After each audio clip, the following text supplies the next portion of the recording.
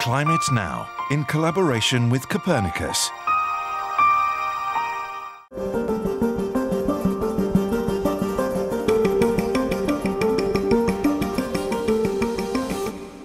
Hello and welcome to Climate Now, our unique monthly update on what's really happening to our planet. Coming up in the programme, we're reporting from Romania on the link between biodiversity and climate change, with projects to build bridges for bears and bring back bison. I think in a couple of years we will see clearly how actually a bison can help an area to tackle climate changes. But first, let's check the latest data from the Copernicus Climate Change Service. We have a new high yet again, as it was the warmest September on record worldwide, with temperatures more than 0.6 degrees Celsius above the 1981 to 2010 average. If we have a look at the map of surface air temperature anomaly, then everywhere on this map in pink and red was warmer than average in September. There was a record-breaking warm spell in France, and new temperature records for September in Turkey, Israel and Jordan. It was also warmer than average in the Arctic and in parts of Antarctica. Now, if we switch over to this graph, we can see the long-term picture, as this shows the monthly global surface air temperature anomalies since 1979, and there, that warming trend is very clear.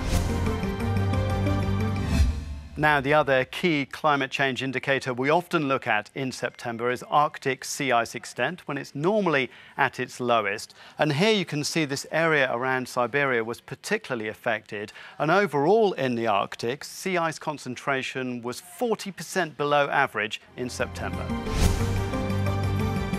And now to our report on efforts to boost biodiversity to better cope with climate change. And there are projects underway across Europe to preserve ecosystems and make them more robust in the face of a warming planet. Our correspondent Marie-Jeanne Eon set off for the Carpathian Mountains in western Romania to find out more.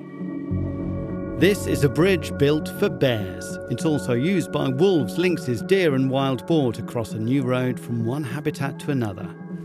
Christian Remus-Papp is part of several EU projects like this to preserve ecosystems to better tackle climate change.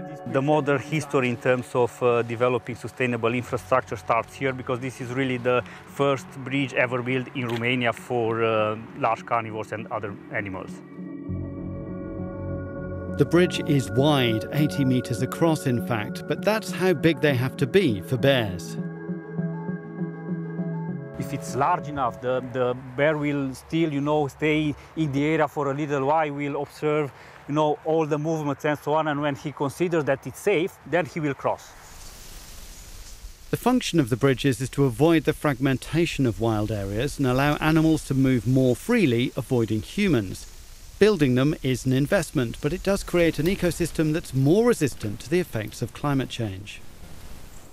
The other big biodiversity effort underway here is to reintroduce wild European bison, which can create habitats for hundreds of other species.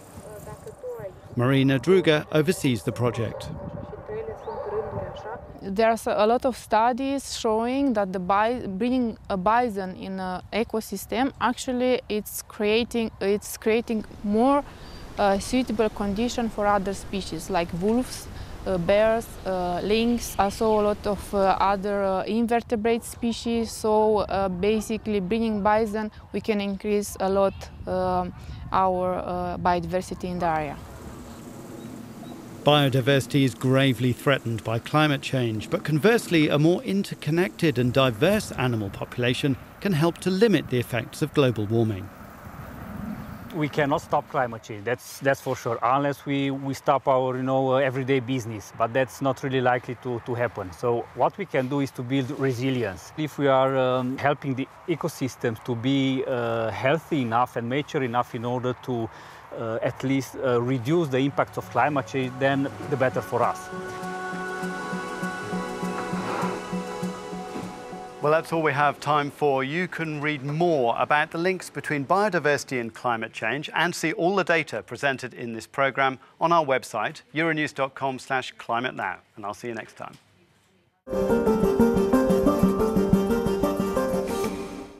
Climate Now, in collaboration with Copernicus.